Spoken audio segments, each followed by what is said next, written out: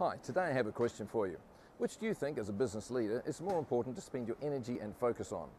Building a business that's bigger, stronger, leaner and gives a maximal return to shareholders, or focusing inwards and building an ethical and authentic culture that's sustainable with the people who run that business? Do you need both? And do they happen in any particular order? As a business leader with some experience, the answer is probably pretty obvious to you. And yet, at a personal level, many people struggle. For example, if you want to present at work with high levels of energy, engagement, drive and vigor, will that ever happen until you get on top of accessing and prioritizing high performance and high value nutrition?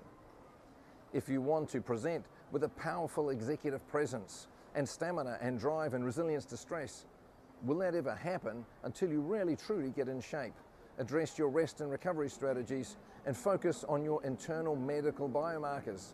These are important issues to ponder and be mindful of. And being mindful as a leader means being mindful firstly about yourself.